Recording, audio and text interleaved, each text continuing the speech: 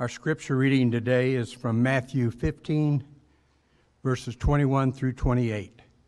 Matthew 15, verses 21 through 28. I will be reading from the New American Standard Bible.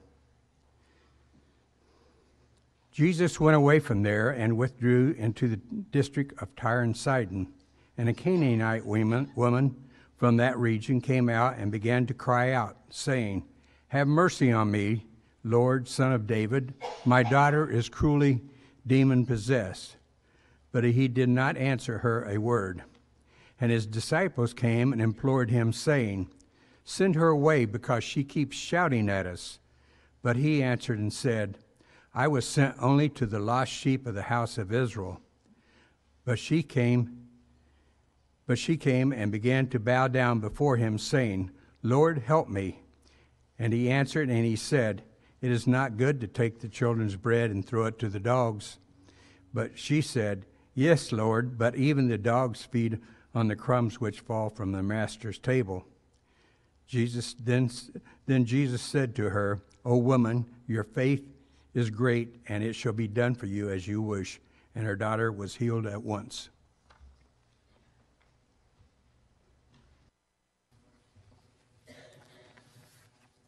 This passage of Scripture has caused a great deal of discussion over the centuries since it occurred.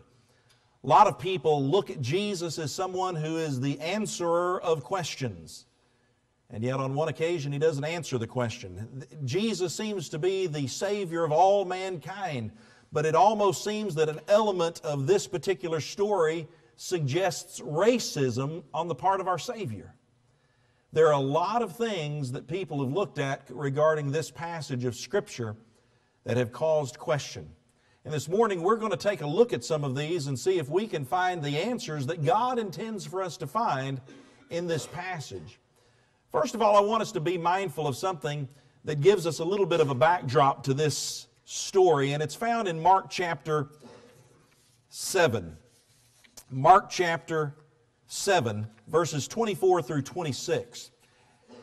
And it reads that Jesus got up and went away from there to the region of Tyre, and when he had entered a house, he wanted no one to know of it, yet he could not escape notice.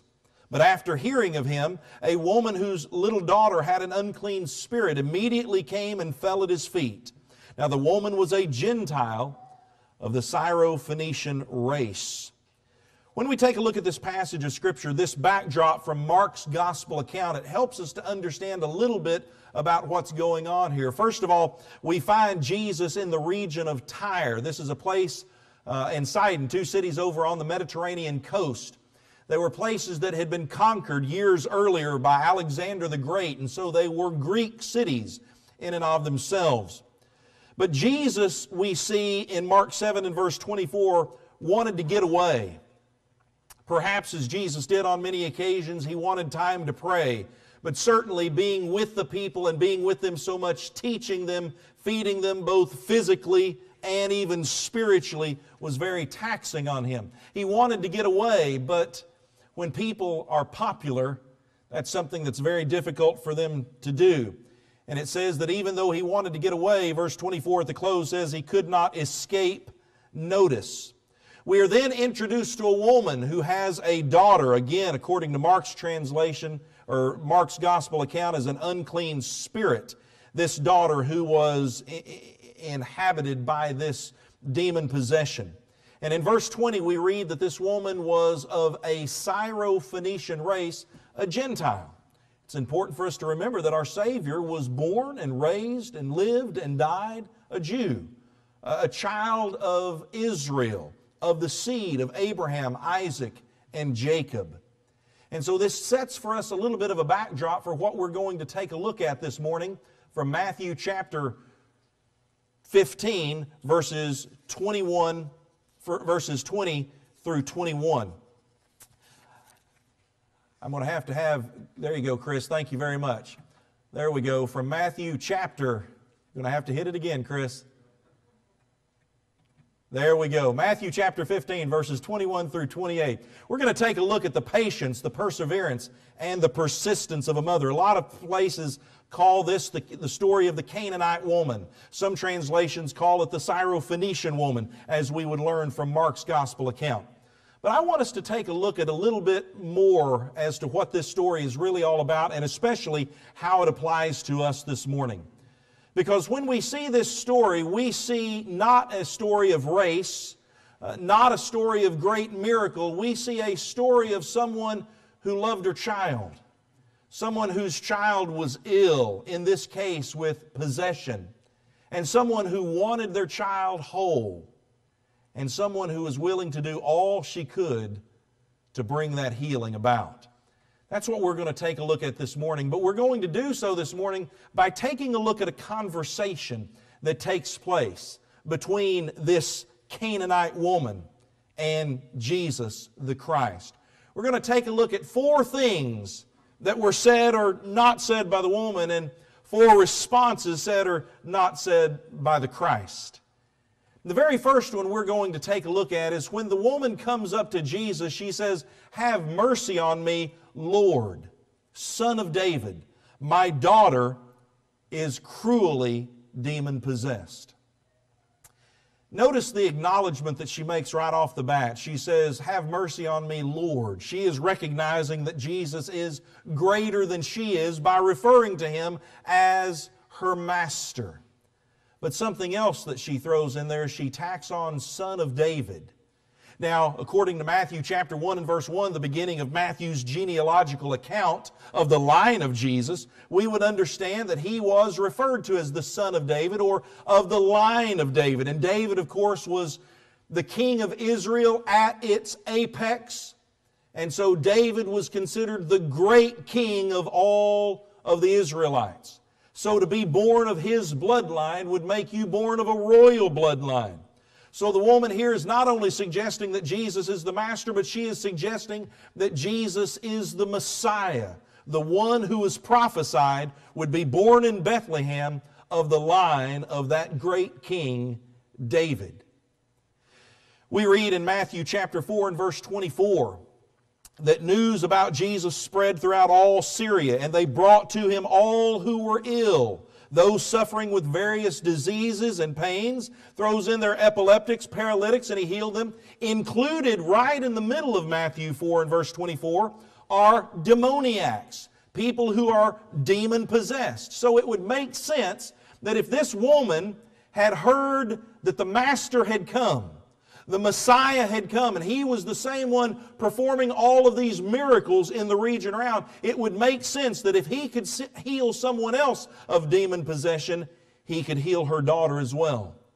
So she comes to Him, respectfully acknowledges Him as someone with great power who can make her daughter well. And what is Jesus' response? Nothing. Absolute silence. Now we see Jesus doing this on other occasions. Jesus was silent once upon a time when a woman who was caught in adultery was brought to Him. He wasn't going to engage the scribes and the Pharisees who were doing this just to trap Him.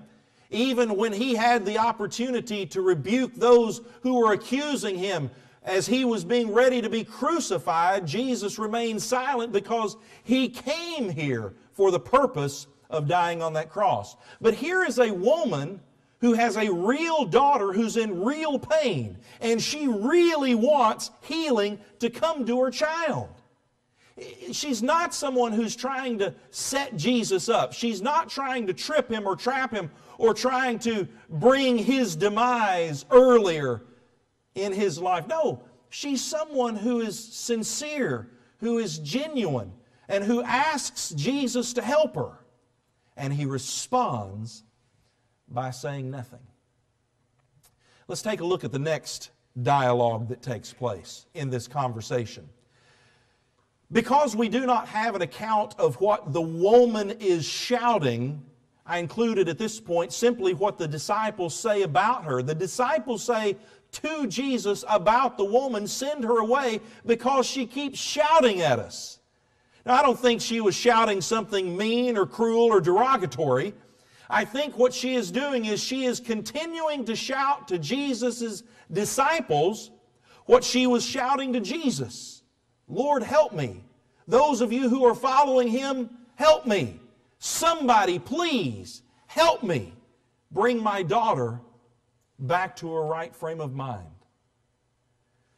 The disciples may be taking a cue off of Jesus, perhaps misunderstanding that cue in the first place, but maybe because Jesus does not recognize her in her first comment, they decide to tell Jesus, let's continue all not recognizing her and let's send her away. What was Jesus' response? Chris? Jesus' response was, I was sent only to the lost sheep of the house of Israel. I want you to think about that statement for just a minute, because does it sound exactly like it sounds like? Jesus says, I was sent only to the lost sheep of the house of Israel. The house of Israel were the Jews, of whom Jesus was a part. Jesus' entire family, His mother, His father, His sisters, His brothers, were all of Jewish descendancy. Is He in fact saying that I came here only to help the Jews and nobody else? Well, perhaps that's not exactly what He was saying, because we have evidence that suggests to the contrary. I want you to consider several of the things that we read in other passages in and around this text. In Luke chapter 19 and verse 10, Jesus said, for the Son of Man has come to seek and to save that which was lost. He doesn't say to seek and to save the Jews only. He doesn't say to seek and to save the Gentiles. He says that He came to seek and to save those who are lost. And we know from other passages of Scripture in the New Testament that all who have sinned have fallen short of the glory of God, are lost. In Matthew chapter 10, verses 5 and 6, when Jesus sent the 12 out, He gave them this instruction, do not go the way of the Gentiles and do not enter any city of the Samaritans, but rather go to the lost sheep of the house of Israel. Now, that sounds a little bit more about like what He's telling this Canaanite woman. But what He's saying is that there is an order to things. We're fond of quoting verses of Scripture that say things like, we should do all things decently and in order. And Jesus certainly understood this. He started with His people first. From there it would grow. For instance, in Acts chapter 1, verses 7 and 8, before He ascends into heaven and leaves His apostles in charge, He tells them, it is not for you to know the times or epochs which the Father has fixed by His own authority, but you will receive power when the Holy Spirit has come upon you. And you shall be my witnesses both in Jerusalem and in all Judea and Samaria and even the remotest part of the earth. Here we see Jesus saying that the gospel is to be preached to all of mankind, Jew and Gentile alike.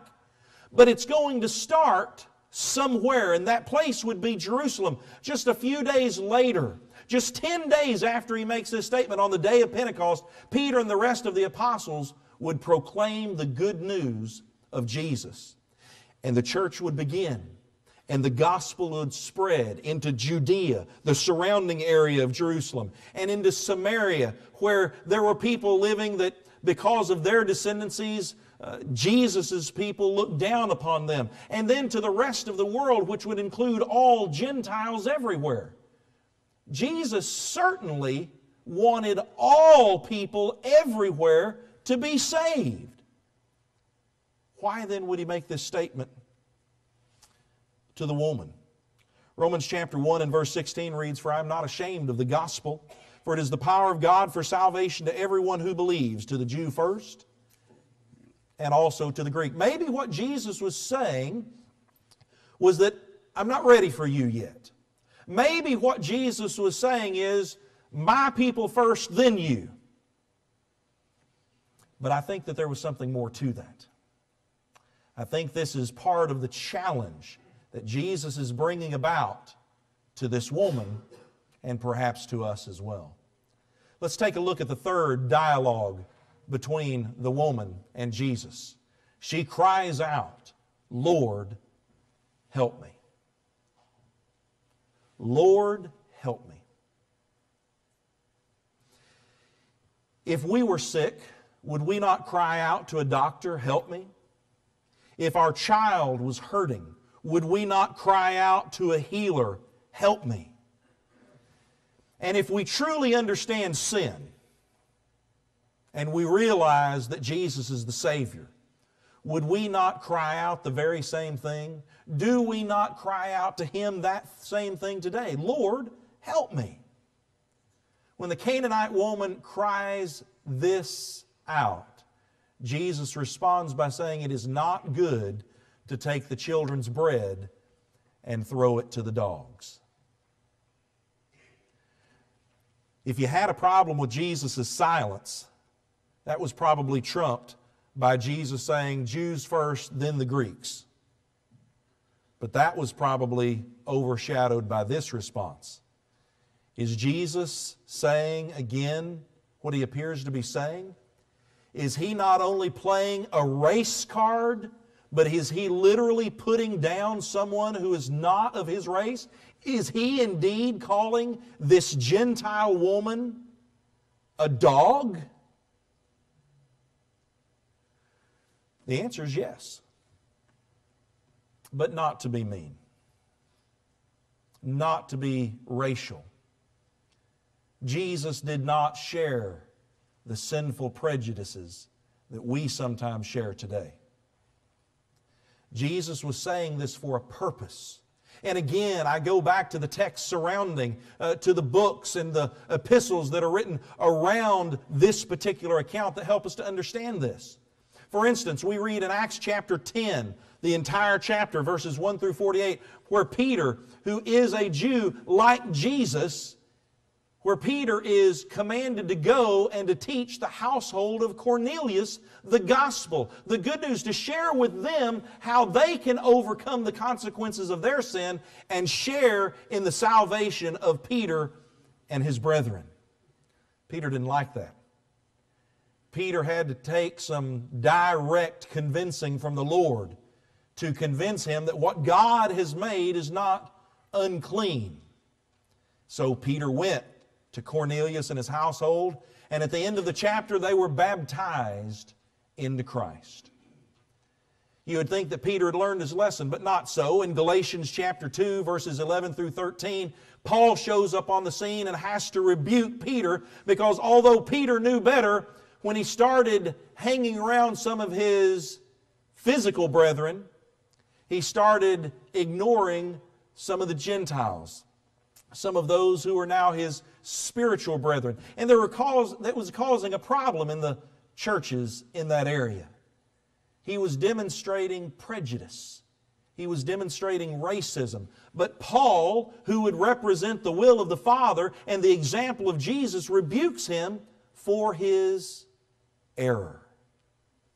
In Matthew chapter 8, verses 5 through 13, we are also introduced into a passage of Scripture that helps us to see the attitude of Jesus toward Gentiles, the same attitude that He would have toward all of mankind.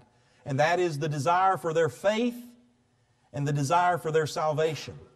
We read in Matthew chapter 8, verses 5 through 13 of a centurion who comes to Jesus, a non-Jew, a Gentile centurion, who comes to Him imploring Him, Lord, my servant is living paralyzed at home, fearfully tormented. Jesus didn't ignore him. Jesus didn't call out race. Jesus didn't put him down in any way. Jesus said, I will come and heal him. But the centurion said, Lord, I am not worthy for you to come under my roof, but just say the word, and my servant will be healed. For I am also a man under authority with soldiers under me, and I say to this one, go, and he goes, and to another, come, and he comes, and to my slave, do this, and he does it. Now when Jesus heard this, He marveled and said to those who were following, said to some of His own kin, to His own family, to His own race, He said to those who were following, truly I say to you, I have not found such great faith with anyone in Israel. He was commending a Gentile for his faith. He was commending a Gentile for coming to Him to find answers to the problems that only the Christ could resolve. So why the different attitude with the Canaanite woman? Why would he go so far as to call this woman a dog? I want to read to you a note from Albert Barnes' commentary that gives a little bit of an explanation, maybe that might be a little bit easier for us to understand. Mr. Barnes writes, evidently, he cannot be understood as intending to justify or sanction the use of such terms or calling names. He meant, talking about Jesus, to try her faith.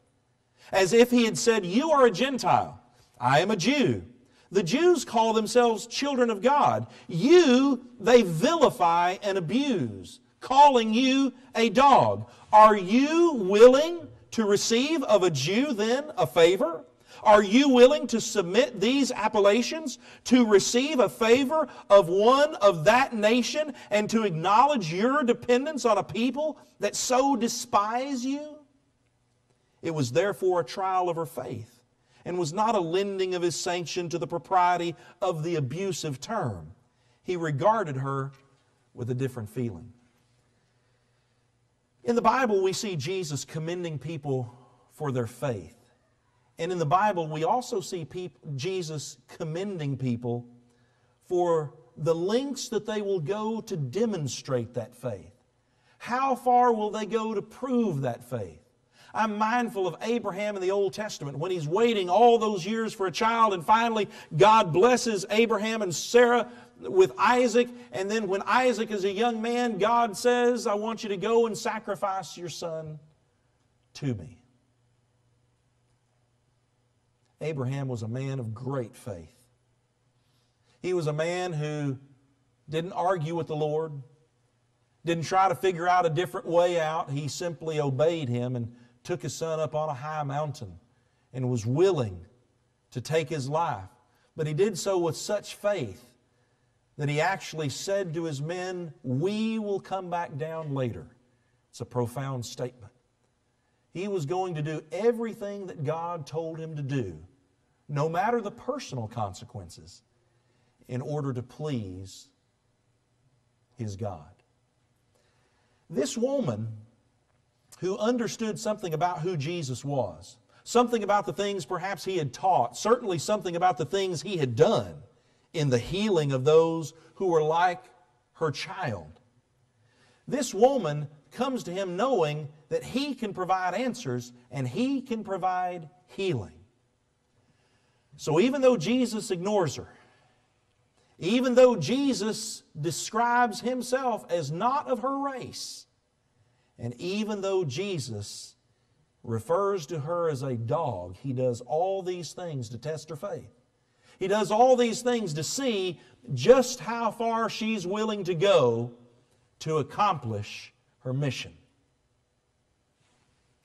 That's why in the final discourse between the Canaanite woman and Jesus, Chris, the woman cries out, yes, Lord, but even the dogs feed on the crumbs which fall from their master's table. If somebody came up and called you a dog today, how would you feel? Would you be upset? Would you be offended? Would you pick a fight? Would you retaliate? Would you want vengeance? Or would you turn the other cheek? You see, this woman was not out for personal glory. It was not about her ego. She was there to help save her child. It didn't matter what was said or not said. It didn't matter what delineations were made between one race and another. It didn't even matter that she was called a dog. What mattered was that her child would be made well. So she says to Jesus, doesn't matter. Doesn't matter what you say to me. Let me point out that even the dogs feed on the crumbs which fall from their master's table. What did Jesus say? Similar to that Gentile centurion. He said, "O woman, your faith is great. It shall be done for you as you wish. You know, it's interesting. There are few people that in the New Testament Jesus describes as having a great faith, because so oftentimes people were described as having little faith. Even His own disciples were described in this fashion. In Matthew chapter 17, verses 14 through 21, we read the following story. When they came to the crowd, a man came up to Jesus, falling on his knees before Him and saying, Lord, have mercy on my son, for he is a lunatic and he is very ill. For he often falls into the fire and often into the water. I brought him to your disciples, and they could not cure him. And Jesus answered and said, You unbelieving and perverted generation, how long will I be with you?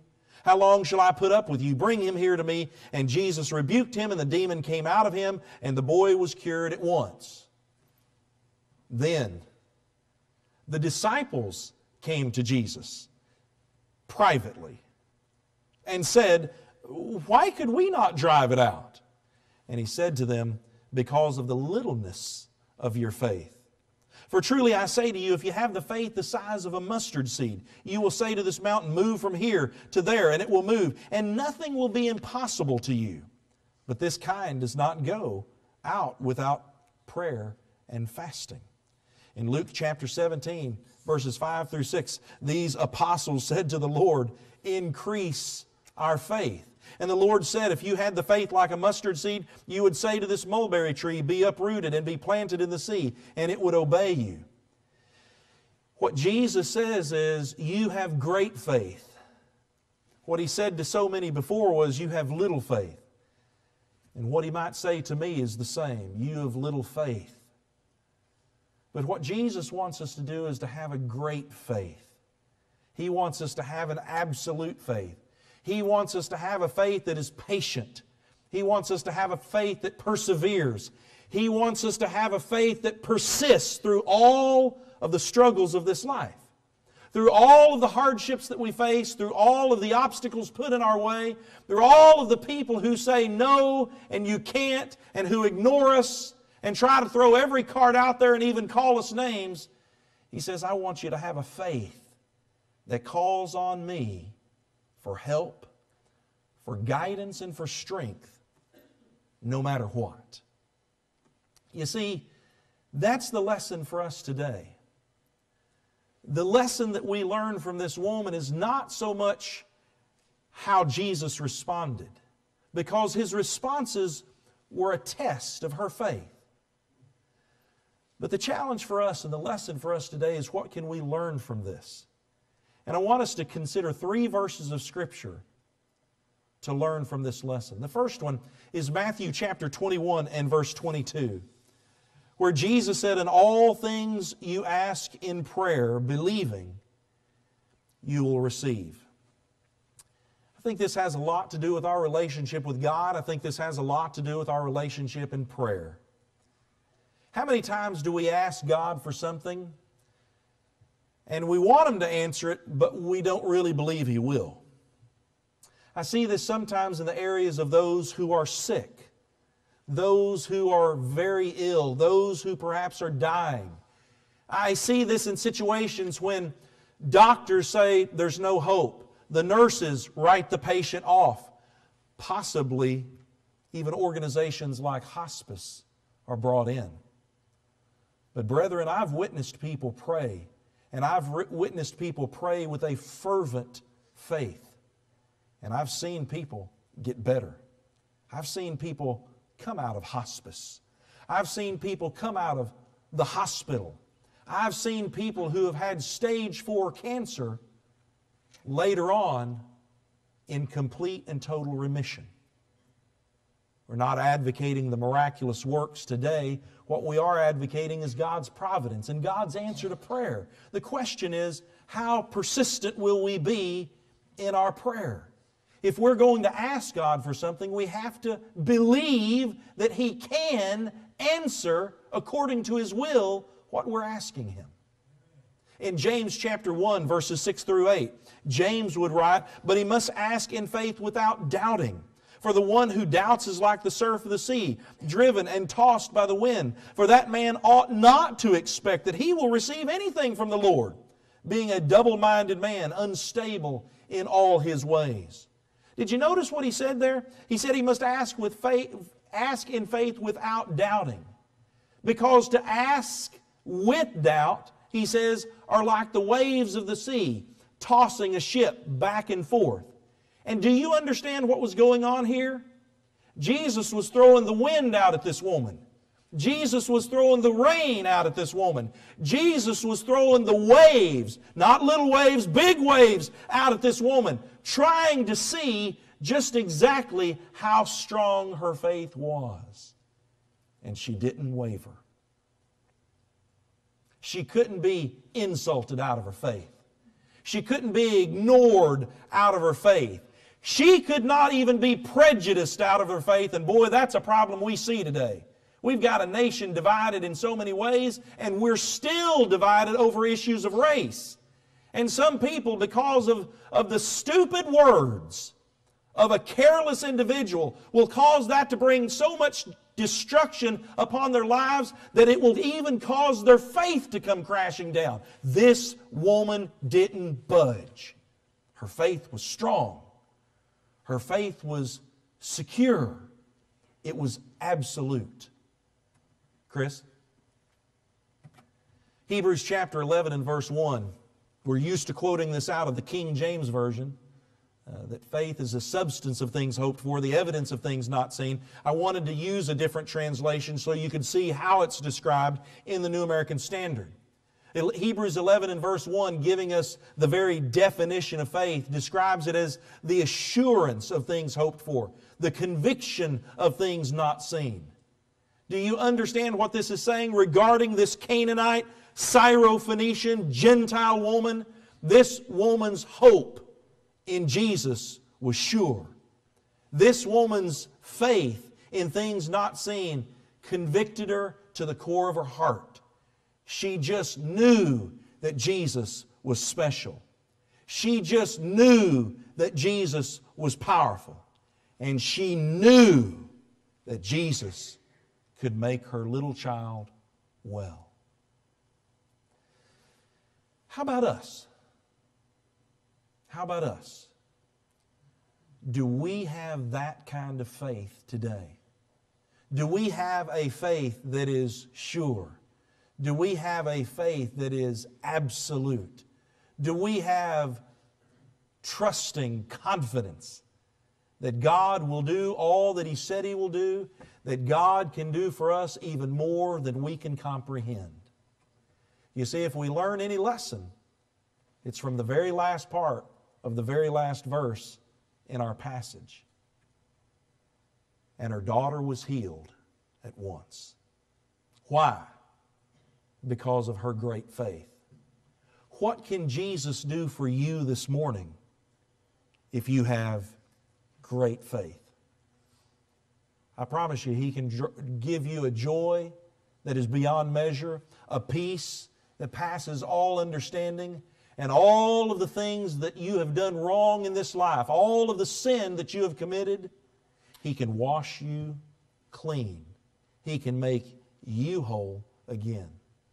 Isn't that what you want? Isn't that what we all want? For Jesus to make us well? If you're not a child of God this morning, if you have not been baptized into the precious blood of Jesus, if you have not been washed clean of your sin, allow Him, based upon your faith, the faith that is willing not to just talk about it or think about it, but to live it and to endure it, to be patient, persevere and persist. Allow that faith to bring you into contact with the cleansing blood of Jesus. Be baptized this morning in the name of the Father, the Son, and the Holy Spirit for the forgiveness of your sins. And if you are a child of God, that verse on the wall behind me is still for us, because we still fall short of the glory of God. We still make mistakes. We still sin. But are we walking in the light as He is in the light? Are we looking to Him for constant healing? Do we ever get to the point to where we say, well, I've just done so much wrong, He just can't. I just know He can't. I've known of so many people who are members of the body of Christ who have strayed away from the truth. They need to come back. They know they need to come back. They even want to come back. But they think that their sin, that their struggles, that their problems are too big for the Lord's healing. There's nothing too big for God. It just requires great faith. It requires the faith of this woman.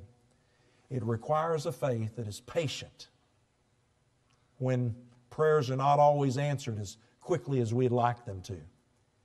It requires a faith that perseveres, that is long-suffering, that is willing to endure many struggles in order to see the race to its end. It requires a faith that is persistent.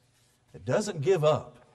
No matter how many times the world tries to knock us down or slap us around, we're going to stand in the strength of the Lord. We're going to have a faith that is absolute and will not waver. I hope that's the kind of faith you have today. But if it's not, God can still heal you. The Lord can still save you. It's up to you. While together we stand and sing.